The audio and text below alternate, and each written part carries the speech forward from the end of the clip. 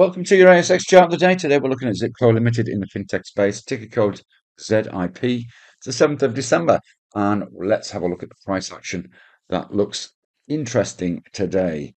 For those of you who attend the regular daily updates, you know this has been on our radar for a little while, around this 47-cent level.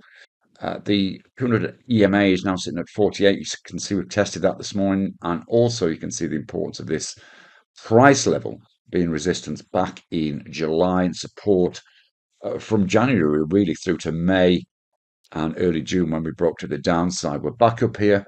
There appears to be some interest in this sector as a whole at this stage, and obviously this looks as though it's technically interesting.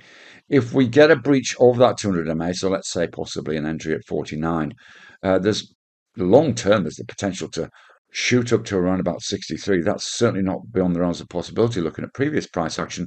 I would be less greedy than that perhaps and maybe put a take profit at around about 55 in the first instance, which again would be a very healthy return of around about 14%. Want to keep an eye on, want to also be patient with just to make sure the setup's right and fits your trading plan, but nevertheless should be on your radar. Trade safe and see you again soon. Bye bye for now.